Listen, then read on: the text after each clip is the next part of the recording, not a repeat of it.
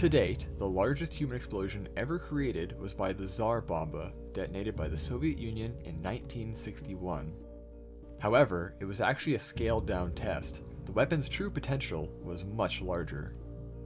The bomb, known as Project 602, codenamed Ivan, and unofficially named the Tsar Bomba, started its life as an idea in 1956.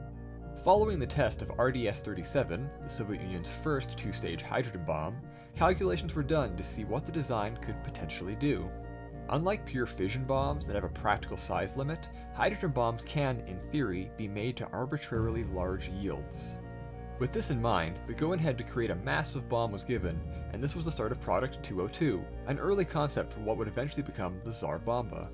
Further testing and design changes occurred, and the updated Project 602 began development and construction.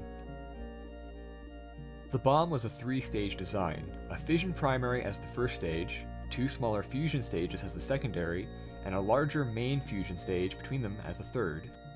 The fission primary would generate lots of X-rays that compress the secondary, causing them to fuse lithium hydrides, generating massive amounts of radiant pressure.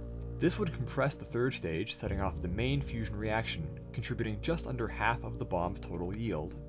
Neutrons from the fusion reactions would then cause the uranium-238 tamper to undergo fast fission, adding an additional 50 megatons to the yield. The design had the capacity to yield over 100 megatons. A full-scale test was rejected for many reasons. As a result, the bomb had the uranium-238 tamper of the third stage replaced with lead. This reduced the calculated yield to around 50 megatons. Another consideration was the crew of the aircraft carrying the bomb itself. They would likely not have survived a full-scale test. The aircraft, a modified Tupolev Tu-95, was just barely able to take off with the bomb loaded into its underside.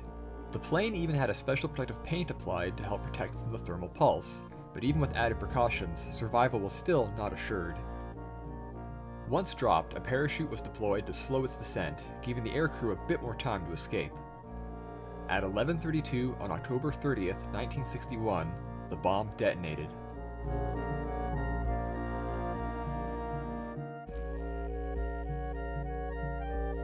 Between 3,000 and 4,000 meters above the ground, the bomb created a massive fireball over 8 kilometers or 5 miles wide. The fireball never came in contact with the ground. The shockwave reflecting up pushed it back into the air like most airbursts. The shockwave from the blast hit the bomber when it was at a distance of 115 kilometers, causing the plane to drop an additional 1 kilometer before recovering. The fireball was visible for over 1,000 kilometers, being visible in Norway, Greenland, and Alaska. The mushroom cloud reached an altitude of 67 kilometers, or 45 miles, and was over 92 kilometers, or 59 miles wide. Both the blast wave and the seismic ground wave circled the Earth 3 times. A village 55 kilometers, or 34 miles, away from the test had all of its buildings destroyed by the blast. Some buildings even hundreds of kilometers away were damaged or destroyed. A person standing 100 kilometers or 62 miles away from the test could have experienced third-degree burns just from the thermal pulse. The bomb's yield was estimated to be around 57 megatons, or 57 million tons of TNT. And yet, this was only half the bomb's full potential.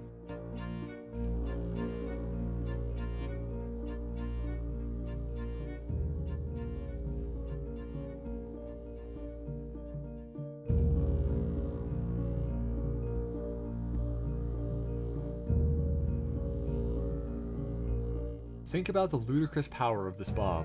It could burn you from over 100 kilometers away, and its reach circled the planet 3 times.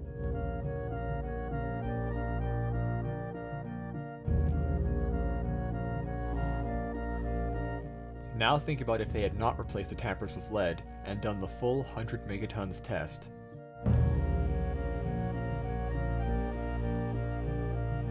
Andrei Sakharov, one of the scientists who developed the bomb, became an anti-nuclear weapons activist and spent the rest of his career pushing for disarmament, as well as social reforms within the Soviet Union. The Tsar Bomba is the ultimate example of just because we can, doesn't mean we should.